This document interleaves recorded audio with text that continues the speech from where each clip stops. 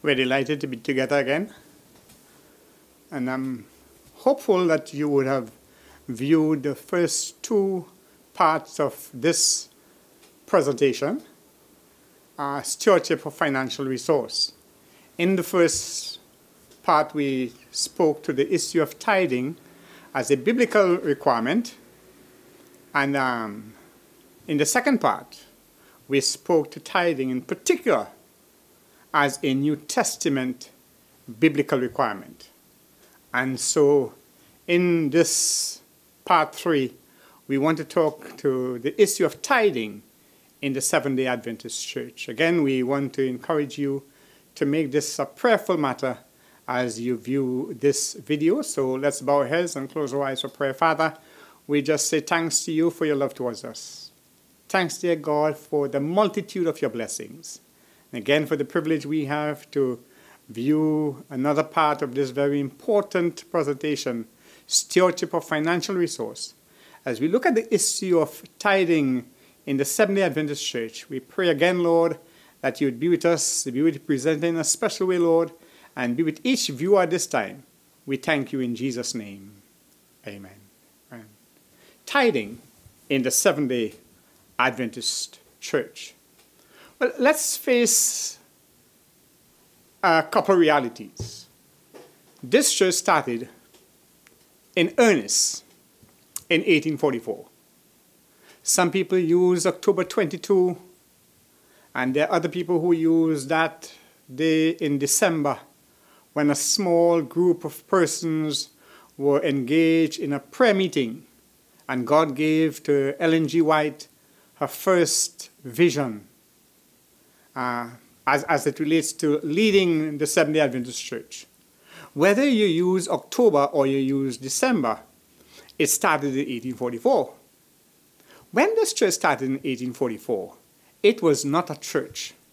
It was just a band of people, a small group of young people, I must say, whose concern was not about building a church, was not about forming an organization, and therefore a financial structure was the furthest thing from their minds. In their minds, they were thinking that Jesus is coming soon. Our business is to let everybody know, friends and neighbors and co-workers and family and strangers and the man in the street, everybody, just let people know that Jesus is coming soon. It's time to get ready. But the days turned into weeks, and the weeks turned into months, and now years was rolling by. And the group itself was getting bigger as people embraced the teachings that they were now sharing with them. Preachers were going out on the streets and telling people by day, Jesus is coming soon, and by night they were in a hall somewhere telling people that this is the evidence that Jesus is coming soon. So that for the first 15 years of the existence of the church, there was not a financial plan. They were just operating as a group. They were operating with the main doctrine being the second coming of Jesus. But there was no financial plan. There was no organized system. There was no church. There was no name given to the church. So that for the first 15 years, they didn't have any financial plan. But the church, the work was sustained. How was the work sustained for those 15 years? It was sustained by the support of personal sacrifice and donations made by friends of the church. Personal sacrifice. And the ministers were rewarded for their work by the hospitality and generosity of church members. Yeah, that's how ministers were sustained in those days. So the printing work of the church in those early days was rather funded by the work of James White as he engaged in manual labor. But in 1859, the leadership of this group, not yet a church, the leadership came together and determined that there was no way they could continue to operate like this. by just, just benefiting from goodwill and charity. And so they had to find a financial structure that they were going to adopt that was going to work. And so in 1859, the leadership of the church commissioned a John Nevin Andrews Bible study group to engage in a Bible study topic. What was the topic? Discover what was God's revealed biblical will for funding the support of the church. How was God going to support the church? How did it happen? What does the Bible have to say about the subject? The members of that Bible study group, John N. Andrews, James White, and a person less known, a gentleman by the name of Joseph Frisbee. 3 persons engaged in a 3-month Bible study, and after 3 months returned to the leadership of the church and reported that God's biblical means for supporting the church and its ministry were 3. Tithing, free will offerings, and giving from one's accumulated asset. That was the finding. And so immediately in 1859, we started what was then called the Personal Giving Plan. In 1859, this plan was adopted. What was the plan? The offering plan. And I know we're talking about tithing in the Adventist church, but the offering plan, that's the foundation. Each brother between the ages of 18 and 60, that was considered to be an adult, were asked to give 5 cents to 25 cents every week. And each sister, because most of them were housewives of the same age, were now asked to give between 2 cents to 10 cents every week for the advancement of the work of God. And if you had property, you were required to give between 1 cent and 5 cents for every $100 worth of property that you had. Brothers and sisters, that was the first financial plan in the Seventh-day Adventist Church. In the Seventh-day Adventist Church. The issue of tithing never came to focus until 1876. By the way, I should observe that is, it was in 1874 that the church officially sent its first foreign missionary out of the USA in the person of John Nevin Andrews. He went to Switzerland and developed the work there. There were people who would have done it unofficially, but he was the first official missionary leaving the United States, commissioned by the church to engage in missionary endeavors. So in 1876, the tithing system was formally adopted by the world church. Now, what to do with the tithe? A very important question. If I'm required to bring my tithe into the church, then why is there the need for a conference, a union, a division, a general conference? That question came up in the first presentation in this 3-part series on financial resource. And I did promise you that we were going to answer that at some point in this series of presentations. And the answer is easy. For the purpose of equity. Yes, for the purpose of equity. So, for example, you have 2 ministers, and you have 1 minister working in a rural community with 2 small, financially struggling churches, and you have another minister functioning in a city church where all the professionals are, and where all the persons who are of big monies are members. If we leave the congregation to fund the minister, then you can appreciate that the minister in the rural church will not just be of lesser status, but will get less as a remuneration. And the pastor in the city church can live it up. He can buy a yacht, he can buy his own jet, he can live in a fancy house, he can drive a fancy car, And so one is living at the top of the economic ladder while the other is living at the very bottom of the economic ladder. And if you have a congregational system, that may happen.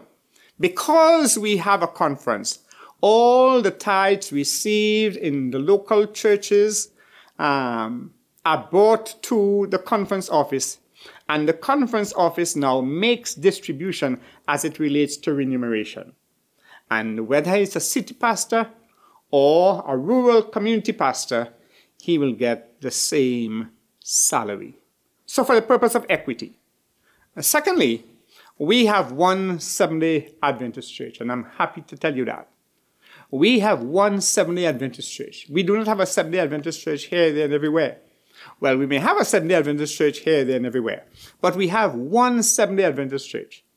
The church that you belong to is the Seventh-day Adventist church in your location. But it's one Seventh-day Adventist church. The location makes a difference. Some people would rather to choose to call it by a particular name, Pioneer or First Church or whatever name you want to call it, but we belong to one Seventh-day Adventist church. The structure goes up from the local member to the local family to the local congregation to the local region or zone to the local conference to the local union, to the local division, and then to the general conference. But in truth and in fact, we have one Seventh-day Adventist church. And then in addition to one Seventh-day Adventist church, we have one Seventh-day Adventist church with one mission. Our one mission, brothers and sisters, is to carry the gospel to all the world. And like the young people like to say in the AY pledge, it is about carrying the gospel to all the world in my generation. I do the best that I can. So we want to know, do you know what is done with the tithe? Some people say to me, Pastor, I don't want to know. God has blessed me. I respond to the blessings of God by doing what God has required me to do. And God says, bring the tithe and the offering. And I bring the tithe and the offering, and I put it into the offering plate at the church. I turn my back. God has given me a responsibility to bring it. God has given others a responsibility to manage it. I don't want to know. And then there are other people who ask, what do you do with the tithe? Please account. What is done with the tithe? Well, in relation to the South Caribbean Conference, and that is particularly in relation to Trinidad, the tithe is received at the local church, and from the local church, the tithe now goes to the local conference. So it goes to the local conference, and when it gets to the local conference, the tithe is now received by the treasurer, and there are certain divisions that must be made. A portion of your tithe goes to the Inter-America division. And we'll talk a little bit about that in a moment. A portion of that tithe goes to the Caribbean Union. And again, we'll talk a little bit about that in a moment. A portion of your tithe also goes to supporting the work of the University of the Southern Caribbean. A portion of your tithe goes to supporting Christian education. Do you know, brothers and sisters, that in the South Caribbean Conference in Trinidad, we have, the University of the Southern Caribbean is a Caribbean university. So technically we are part owner of that. Thank God for that. That's our university. Praise God. We also have 3 privately funded secondary schools. We have 12 primary schools. 5 of them are state aided, and 7 of them are fully privately funded. And there we have a number of early childhood centers, education centers, and your tithe helps to fund the church at all of those levels as it relates to Christian education. Then we have a number of persons who are engaged in publishing work. They receive They purchased, rather, let me not say receive. Sorry for using the wrong word there, guys. They purchased Christian literature at IADPA's office in St. Augustine, and they go out on the streets into the homes and they sell those truth-filled literature. And men and women, by reading them, can understand a little better about the work of the Seventh-day Adventist Church. And so a portion of your tithe assists the publishing work in the conference. A portion of your tithe also goes to the communication department. They must buy technical equipment and stuff like that. And a portion, a small portion, goes to the communication department. Then there's that portion that goes into a retirement fund. A retirement fund for our workers. When they retire, they have a little pittance to look forward to. And then the rest of it goes to funding the operations, departmental work, and workers' wages and salaries. To a large extent, that is what is done with your tithe. One of these days, we'll talk a little bit more about really what percentages are used in various ways. So I did tell you we're going to talk a little bit more about the Caribbean Union. So the Caribbean Union is made up of islands in the southern Caribbean, from the British Virgin Islands in the north to Suriname and Guyana in the south. And in that space we have, let me make sure, we have 6 conferences. We have Guyana, we have South Caribbean Conference, which is Trinidad. We have Grenada Conference, East Caribbean Conference, North Caribbean Conference, and the South Leeward Conference. Those are the 6 conferences in the Caribbean Union. We also have 4 missions, Suriname, Tobago, St. Lucia, and St. Vincent. And the Caribbean Union also manages 3 institutions: the University of the Southern Caribbean, the Community Hospital, and Davis Memorial Hospital in Guyana. That's what the Caribbean Union does.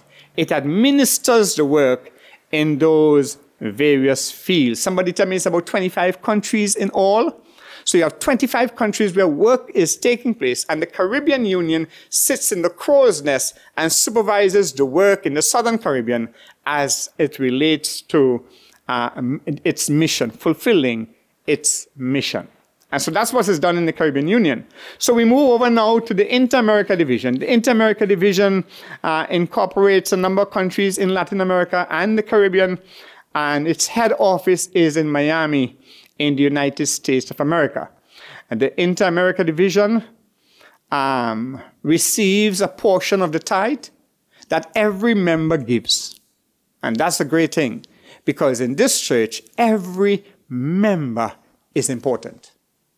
And so the Caribbean Union, rather the Inter-America Division, will receive that portion that policy allows, and they would now give a portion of that which they get from all the various fields. They would give a portion of that to the General Conference. They will also use a substantial part of that, more than 50% of that, and what they receive will go to advancing mission, supporting evangelism. That priority magazine that you purchase for the benefit of doing missionary work, that is printed and shared with us at subsidized cost because the Inter-America Division uses a part of the monies that goes to them for the purpose of funding that project. And then the Book of the Year, for the last 10 or more years, we have had the Book of the Year, where we make at a cheaper rate available a special book every year.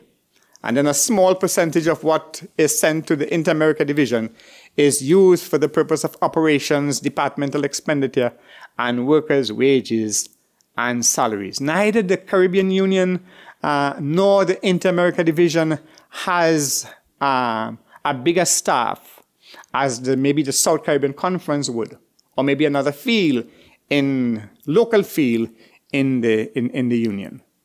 All right, in the Inter-America Division, we have 24 unions. Some of them are Spanish-speaking, some of them are English-speaking, and I think we have 2 French-speaking unions. In the Inter-America Division, some of the unions will include places like Cuba. Yeah, we do have work established in Cuba. In Haiti, somebody says the poorest country in the Western Hemisphere. It's competing to be the poorest country in the world.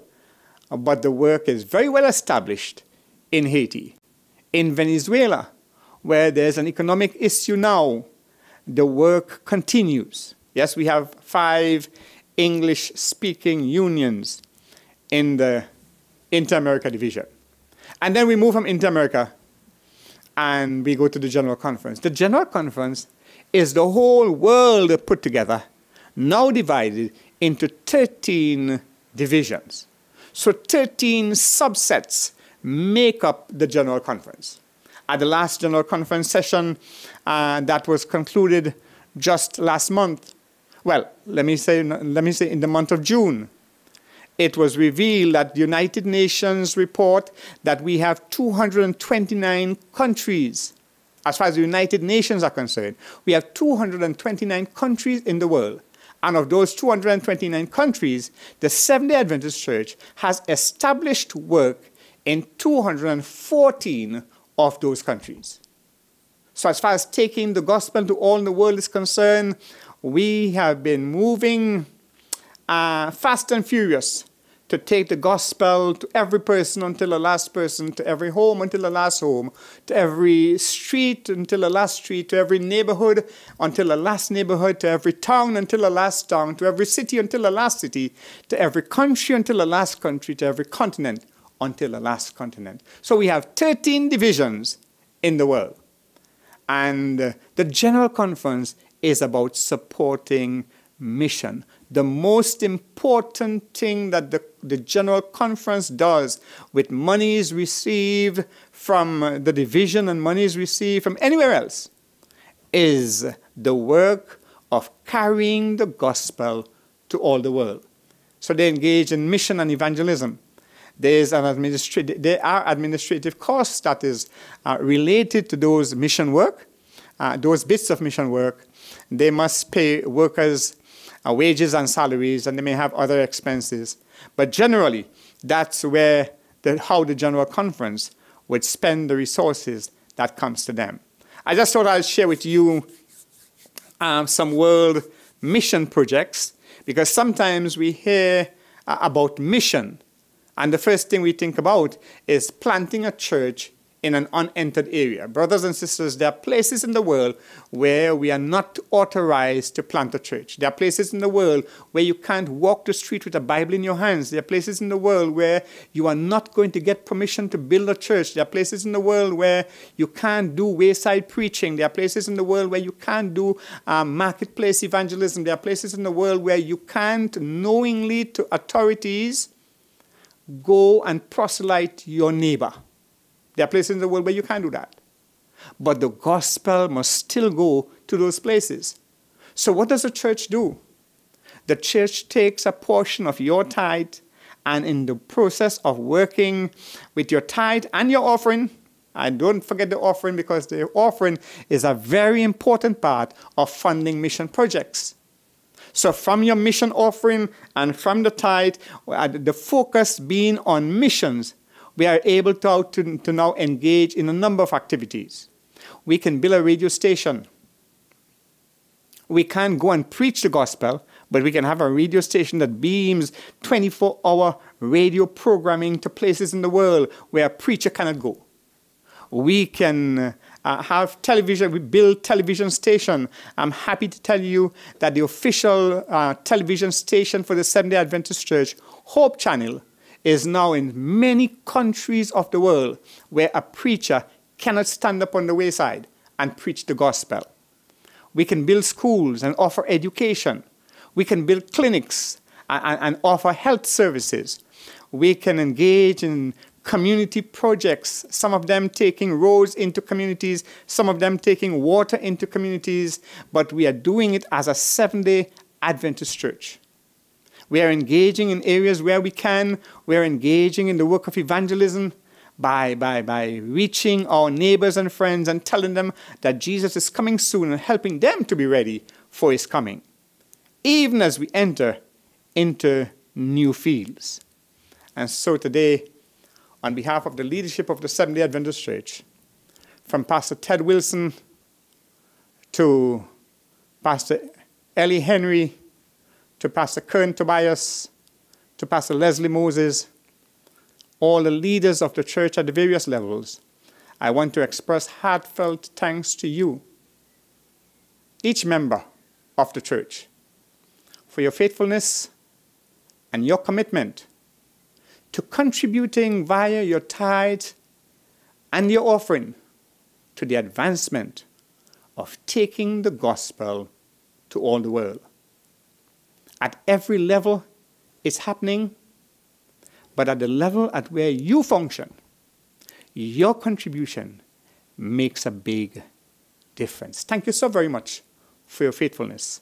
And may God continue to bless you as you continue to give in your tithe and in your offering for the advancement of the work. Jesus said in Matthew chapter 24 and verse 14, "And this gospel of the kingdom shall be preached into all the world for a witness unto all nations, and then shall the end come." Let us put ourselves, let us put our human resource, let us put our financial resource, our material resource to work for the advancement of the cause of God.